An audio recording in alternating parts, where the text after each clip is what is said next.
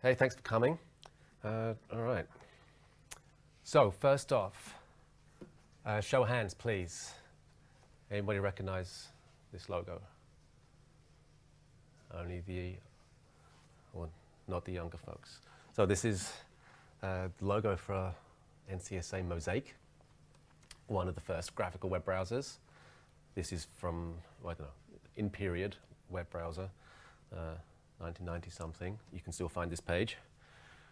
If you look at the web archive, it still renders just fine.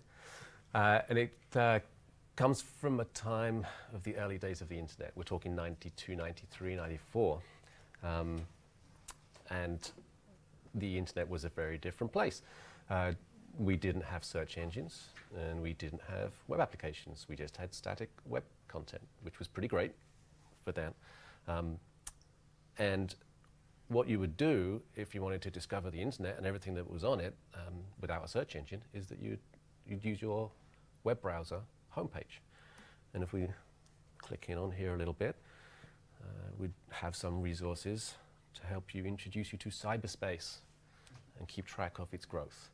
And indeed, more than that, the Mosaic team ran this page called What's New on the Internet. And they'd update it every time something was new. Not every day, because not every day something would happen, but they would curate the list, and you would go there and you'd find new stuff. A bit different to today, when, you know, my favorite one of these is there's 2 million Tinder swipes in a minute, or 500 hours of content on YouTube, right? Content which is just everywhere. These are mostly consumption metrics, not content creation metrics, but you know, you get the idea. It was very different, and this whole thing changed when we were able to build web applications. So if we go back and look at 1st of April 1994, the What's New page on the internet, there's some interesting stuff like these. Let's see, some Gopher mentions still, some interesting stuff, and at the top it's Liam's web quiz. 1994, I wrote my first web application. Currently, I'm leading a team with NGINX, and when I'm not doing that, I'm usually fixing the race car. But the reason I mention all of that is because the web changed completely when we started to be able to build applications, not just have static content. And that was 1994, when I was first writing my first web applications. Apache didn't exist. That was 1995. Linux existed like since 91, so we had that. Let's see, yeah, Apache was 1995, first version. MySQL was also 95. PHP was also 1995. And together, these amazing technologies gave us the LEMP stack. Anybody build web applications with a LEMP stack? Yeah, like this stuff was important. So 95 is when most of these technologies became available. It's like open source greatest hits, where the whole was greater than the sum of its parts, the things that it enabled. You had this stack that you knew how to use. People would help you. It was trusted. It was proven. And some of the biggest technologies have been built on it. Wikipedia still runs on a LAMP stack. WordPress is LAMP stack. First version of Facebook was a LAMP stack. Slack is still LAMP stack, but it took 10 years for these other technologies to come into common use, and the term LAMP stack actually was, it took 10 years. So 2005, we start to see O'Reilly in particular coin this phrase, did a bit of marketing around it, and then over the next decade is really when we saw this stuff happen. So I'm sure your hands are going up somewhere along this decade timeline. And it's still good now, but things have changed a little bit. So it's interesting, these technologies took like a decade to come to be a thing, and in a decade is when they kind of rose to their peak. But seems to me, at least, having followed it since the beginning, that these timelines get shorter and shorter. And somewhere along this timeline, roughly the same kind of period, is when NGINX came about. So sometimes you saw LAMP stack, sometimes you saw LEMP stack, where Apache was swapped out for NGINX, and that typically was because there was a higher performance, higher concurrency requirements needed. And the earlier versions, at least, of Apache didn't scale so well. In fact, the story of NGINX starts with this guy, Igor Sysoev. It actually starts with him writing Apache modules. So he was working as a sysadmin, right? SRE would be today's job description. He was working for a web portal company, like a Yahoo kind of thing. And the growth of the internet at that time, round about the turn of the century, was really pushing systems over their limit. So he had this challenge. I want more servers, more users on a single server. And in fact, the challenge specifically he was trying to address was to get 10,000 concurrent connections on a single server, which really just wasn't possible. Hardware box, of course, but wasn't possible at the time. And he set out to achieve this, and he did it successfully. But before I go into how, my favorite analogy for what the web server has to do is it's like playing a game of chess with a lot of unknown and random behaving opponents. So a client arrives, they demand to play chess, they want a web page, they want to upload a file, whatever it is.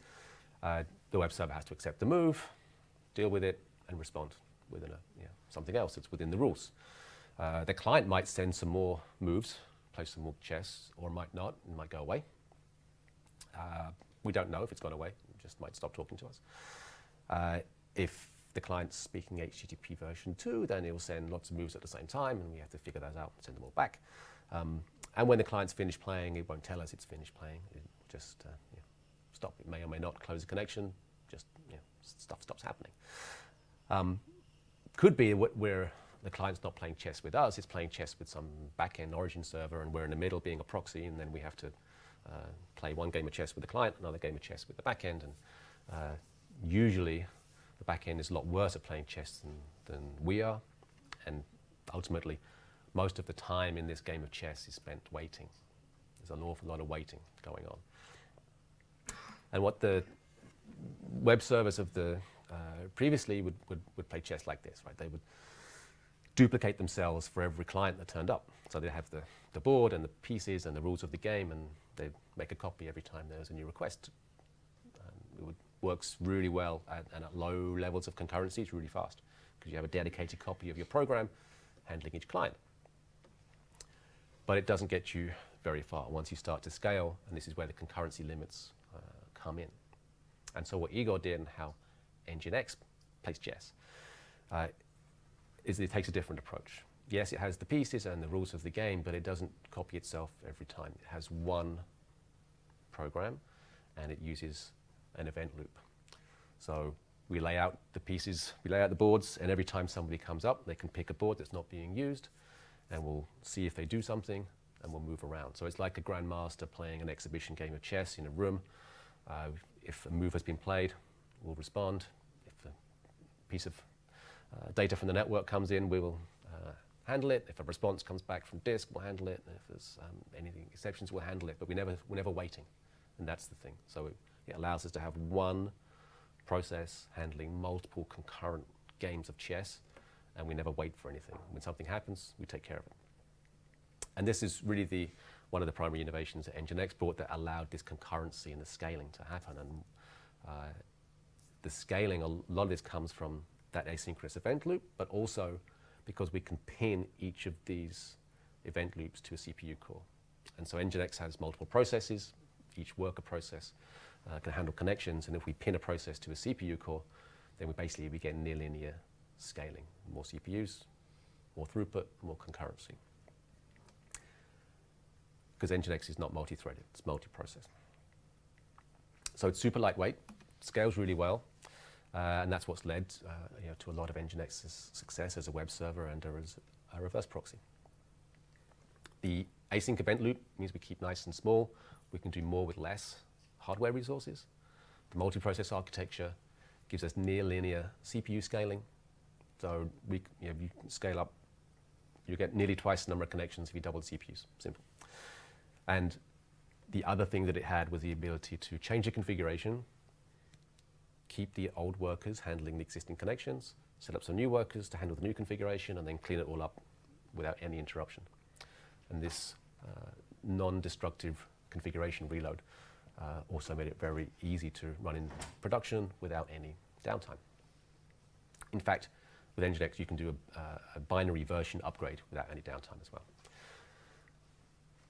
And the result is that NGINX, from similar timeline to our LAMP stack, from the first open source release was 2004, and then through to 2019 as a slow burn as the green line goes through the 1.0 release at point T, and then overtaking Apache in sometime in 2019. Since then, it kind of bumps up and down in the 30% bracket. So really popular, and actually that percentage number goes up if you look at the most popular sites, given the high performance nature of NGINX.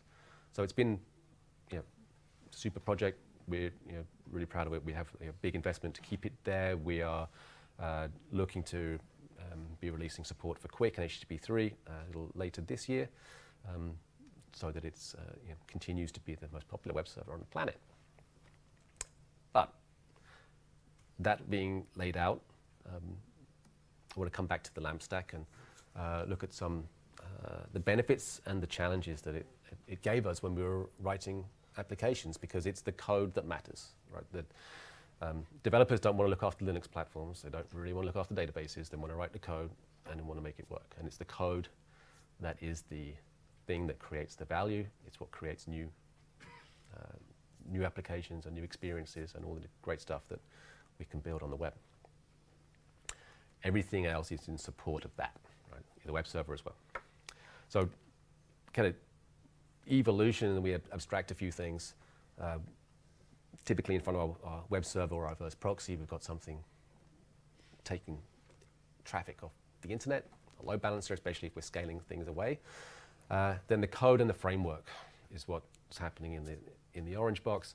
And the data store kind of got abstracted away by the frameworks themselves and just by the amount of choice that we have these days. So we don't have to use MySQL. It's spawned to some other great databases, then NoSQL databases, then object stores, cloud, non-cloud. It's just a data store. And if you're a developer, usually you care less about architecting the data store. It's either chosen for you or the framework just makes persistent data available. And certainly below that, you really don't care, right? Just give me a runtime, give me a kernel, make it run in a container, on a VM, in the cloud, on a serverless platform. It's really less and less important. Linux kernel is no less important, but the developer's influence over it and how much they care about wanting to actually configure anything there is not so much. So developers care and control the code, their choice of framework, and typically the web layer that sits above that. But what's happened, especially probably in the last 5 to 8 years, is that the layer above this has got really messy. So it used to be simple. You'd have the LAMP stack and the web server, and then if you had you wanted to scale this out, you're in production, you need a load balancer, because you need two things to happen. You need to get traffic from the internet to your application runtime, and you need high availability for the service, the application you just deployed. The load balancer just has these two things to do. So as we scale out our application, we want to make sure the load balancer is sending traffic, A, to the right app, and B, to the right instance of the app that's got the least load or the most healthy, or certainly not to anything that's temporarily down. So that's really simple. And then we had the Apache or the NGINX part of that stack taking the connection from the load balancer. Then things start to get a little bit more interesting, especially as applications were no longer big bang deploy. So the more that we are updating things in real time, the least we want to wait and hang around for network teams running the load balancer to update stuff for us. And so we sort of shift to this pattern where we had the load balancer at the edge, nice and static, takes care of the security stuff. The security team can do the WAF there. They can keep all this, do TLS offloading.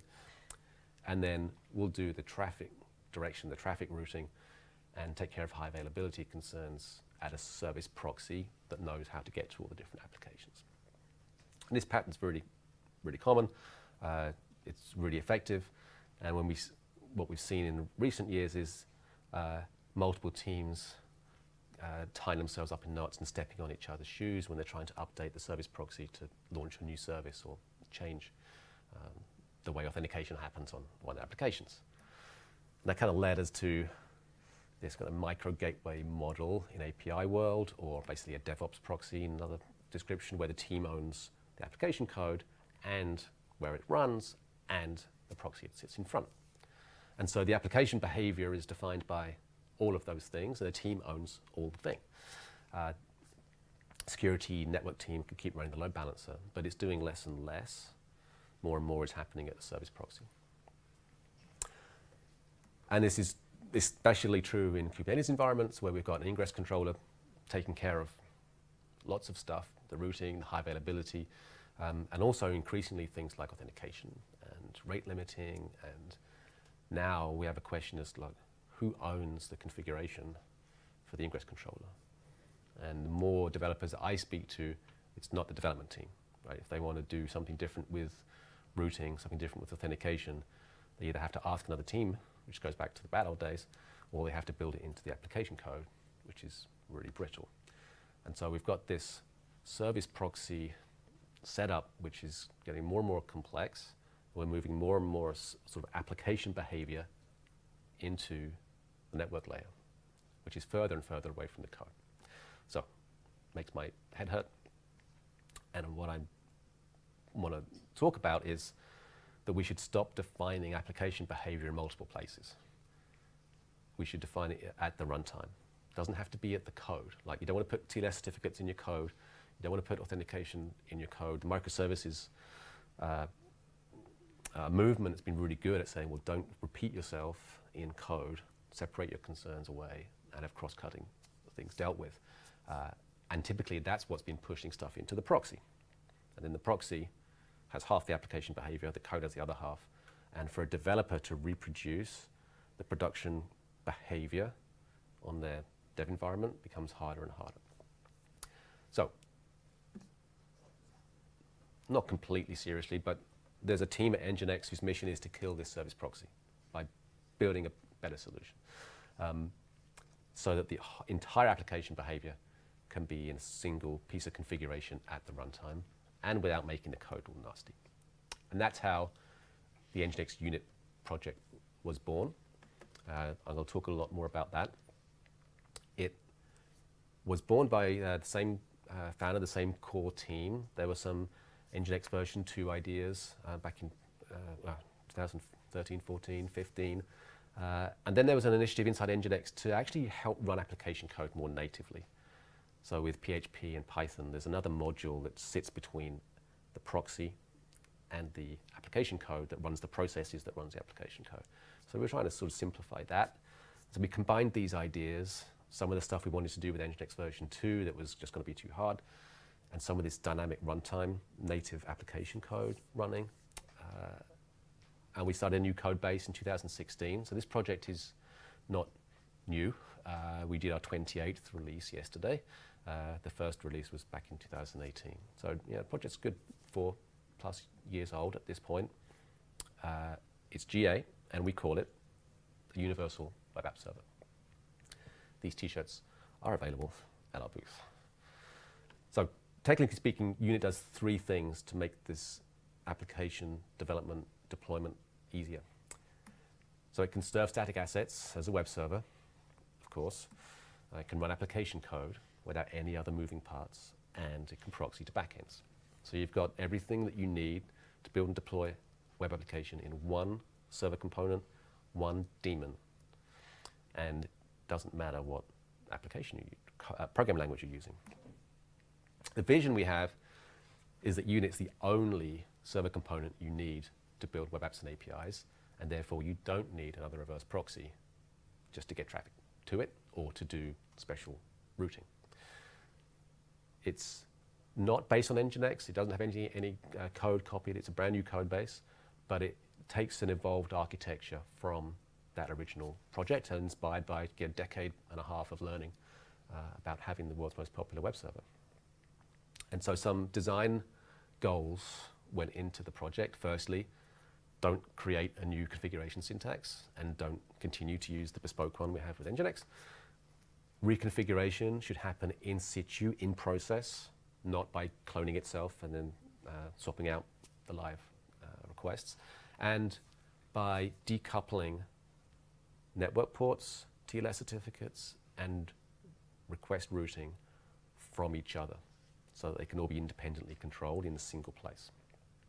And so the NGINX unit also plays chess. It has the same asynchronous event loop and in terms of how we handle requests and how we process application requests. But this time it's multi-threaded because we want to be able to support the same multi-threaded capabilities that the application code might have. It also makes it a lot easier. This is what enables us to pass configuration changes direct to the thread without having to spawn new processes. So we've got a multi-process and a multi-threaded architecture here. We've got the main process, which creates and destroys the others, the controller process, which supplies config to the router, and the router, which is handling the application code, the requests and running the code.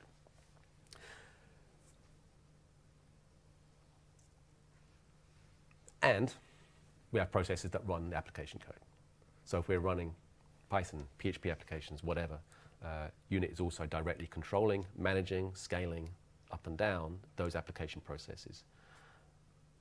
And if you draw a box around this and call it a Docker container, if you were to deploy in Docker, you've got a single daemon but multiple applications. So you don't have to jump through hoops with a supervisor D or something else to make or complex entry points to make multiple daemons run. You have one daemon and Unit takes care of the rest. And these applications can be written in any of these languages. We support all of these frameworks and more. All of this is thoroughly documented on our website. And I'm talking about existing code, not adapted for Unit. We take what you have, run it in Unit, and not have to do heavy lifting like some of the hardest things can be to do the routing logic in a web framework or to effectively serve static content from a framework. I'm not going to call names. Everyone's got pros and cons. Or handle TLS traffic.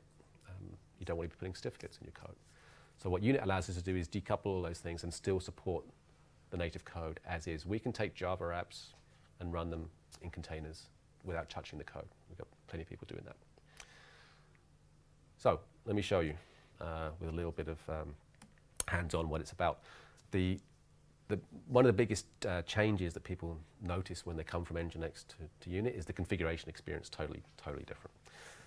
So first of all, the configuration syntax that we've chosen is JSON, and the configuration experience is through an API. So you can have a file, but it's not a file-based config experience. So let me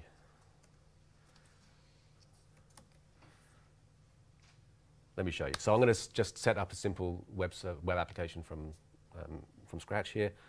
Anyone that's good at spotting JSON typos, please beware. Ready to raise your hand and tell me that I missed a colon or something. We'll do it live. So first of all, okay, nothing running. So I'm going to start up the Unit daemon because I want to sort of see all the output. I'm going to keep it attached to the terminal here, and I'm going to send its messages to standard output. And I'm going to say I'm going to control it.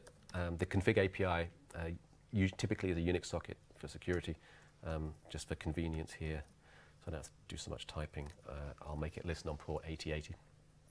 So let's send that into the background. So Unit starts as a daemon. It's got a couple of language modules available to me. We have 7, as I showed on the slide. And now I've got the main process, the controller process, and the router process. So let's hit this config API. So I'm going to use curl for pretty much everything.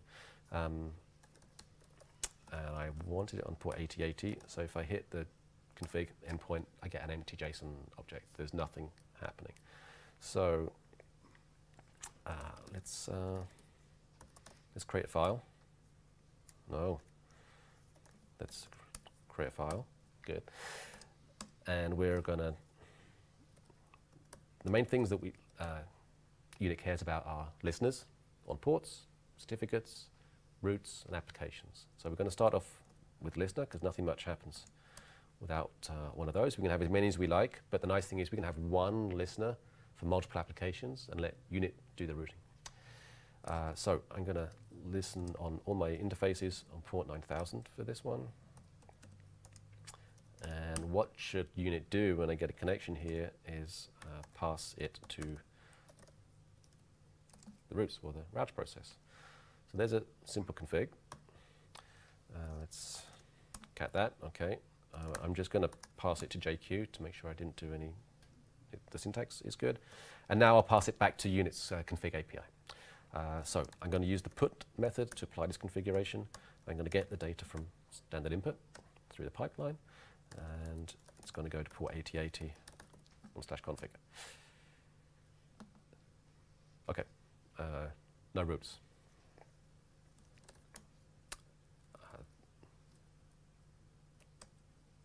We need a route. So let's do something. We'll create some routes. So my routes object is an array. Array because the sequence is important. Otherwise, it could just be a list of objects. And it's an array of objects, and this is just going to be my default one, and I'm going to, my action for this default route is to share some files on disk, like a web server. So let's see, they are in my demo directory. I've got an HTML file, and I'll just pass the URI in there. That's a variable. So am I confident that that just is going to work? Yeah, cool. So now we've got a listener on port 9000, and so let me find a web browser.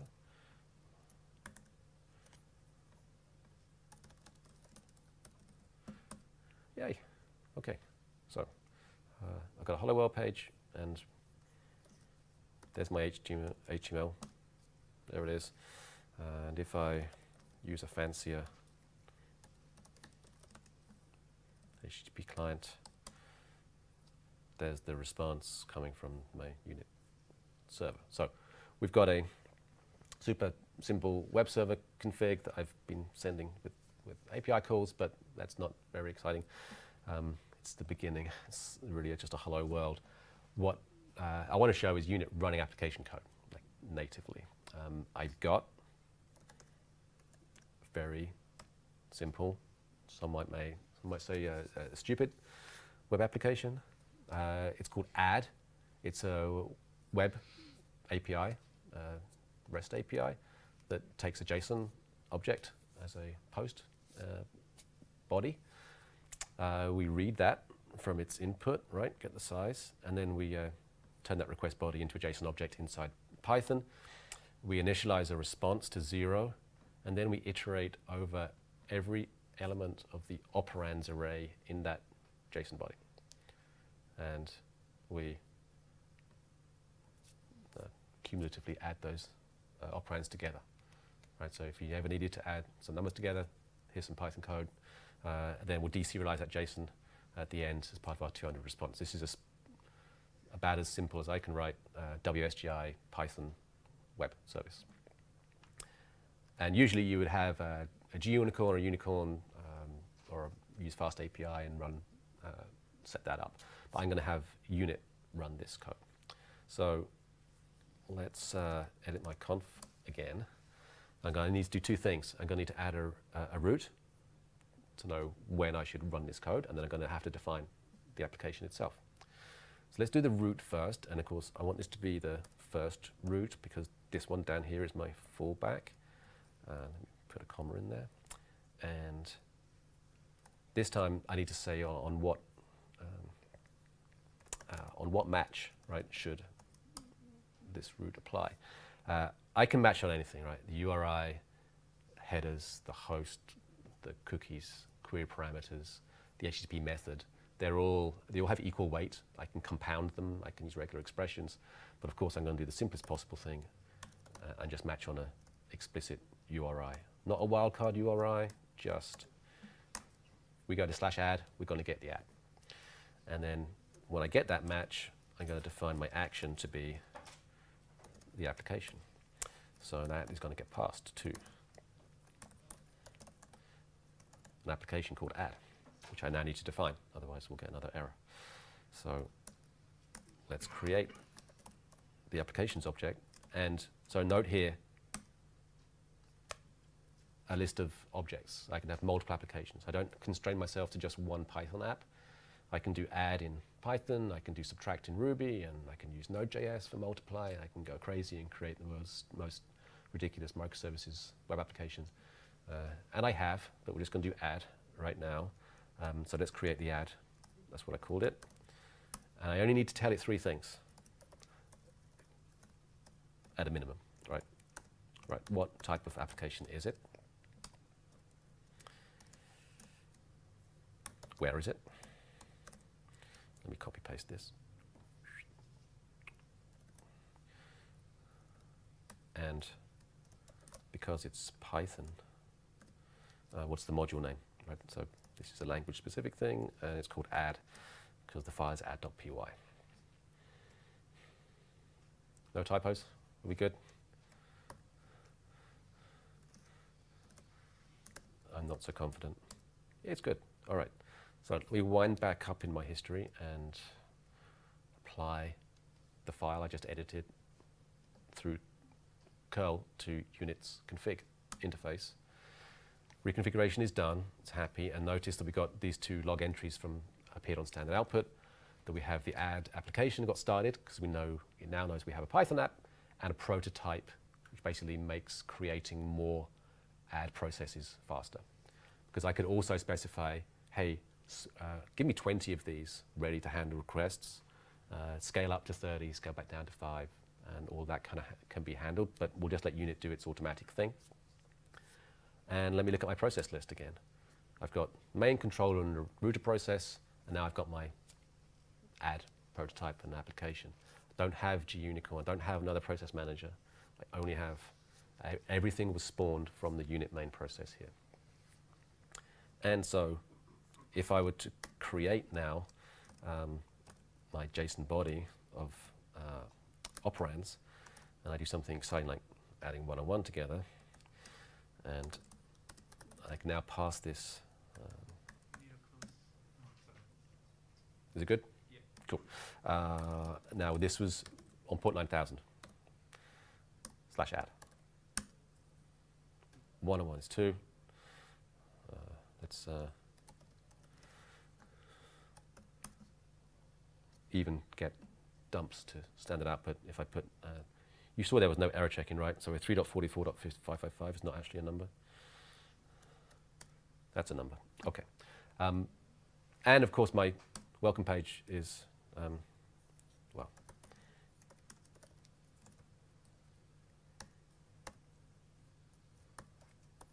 slow down.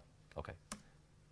My Hello World welcome page is still there, right? So I've got my web server, my dynamic content, and I just have these processes. So unit can run my complete web application. I can start building it out from here. I can add TLS in the front. The thing that makes the difference is the developer is in control of TLS, routing, and the application code. And all of that runtime behavior is defined in my JSON config. And if I go ahead and look at what unit has in the config entry point, that's everything that I've passed into it, give it to me back in a nice readable format. And I can go, I've been updating the entire thing at once, right? Just blowing it away and creating a new copy. And that's non-destructive, like nothing, there's no downtime involved there. But if I want to be very specific, I can look at the roots. If I've got an array, I can reference an element of that array by number, and I can dig deeper. Okay, what's the match object? Okay, what's the URI for this?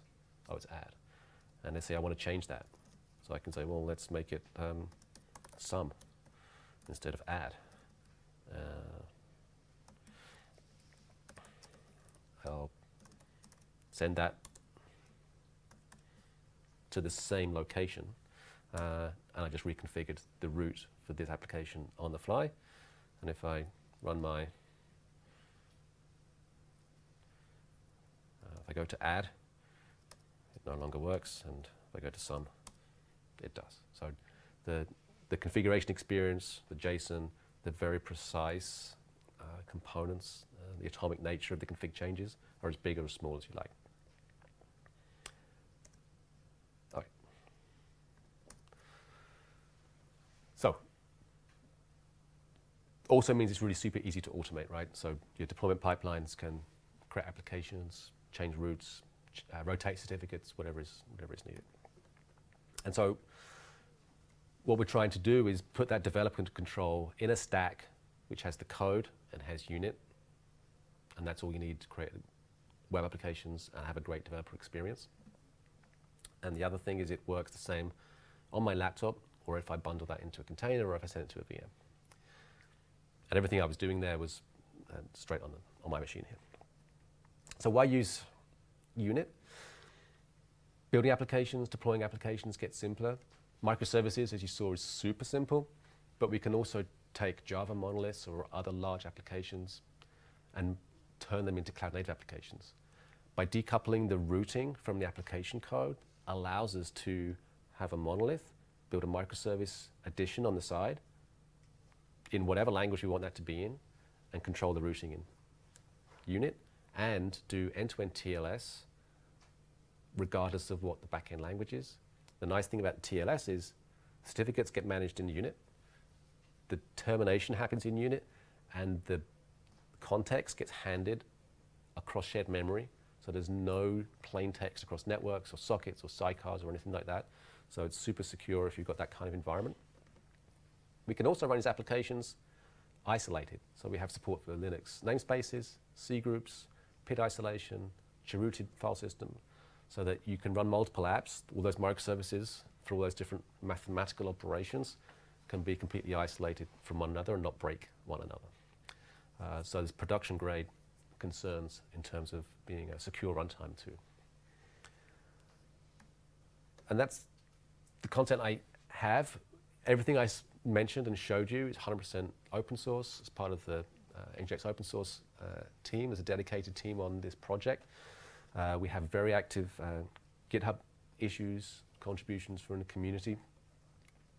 And we have community Slack as well for non-technical discussions and how-to discussions. The website, unit.ngix.org, has extensive how-to docs for all the frameworks I showed on the slide. And it's super easy to get started from there or from our GitHub page. So that's everything I have, and I've got a couple of minutes left if there's any questions. Yeah. First off, thank you for a great presentation. How do you see this going forward in 5 years' time? Who would continue using NGINX when this sounds and looks like the new black? In 5 years' time, that's a future we'd like to see. So for web applications, what NGINX is amazing at is being 100% reliable, rock solid, with an excellent security track record, that if you need those things, there's no reason to change. Where we see pressure from the community is on the being able to change the configuration in real time without having to duplicate itself, and a configuration experience which is closer to an API than file-based config. So NGINX isn't going to change any of those things. Its architecture is set, and to change them would be extremely risky for a web server that runs really a large proportion of the internet. So we don't see Unit overtaking or replacing NGINX at what it's really great at, but we expect NGINX will be used closer to the edge, handling the dirty internet traffic as it comes off at the edge, with Unit as the runtime. So fundamentally, Unit is a runtime platform for running web applications and web APIs. So there's definitely an overlap with what NGINX does there. But in a reference architecture view, you'd have NGINX out at the edge, doing the security stuff and taking care of malformed requests and passing through to Unit as a runtime. But the developer control is at Unit. So we want to go back to having simpler, high-speed, layer 4 and SNI kind of load balancing. So it allows NGINX at the edge to go faster because it's not having to do routing. It's only doing the essential layer of authentication, maybe some rate limiting, and everything else should be handled at the runtime between the code and what Unit can do natively.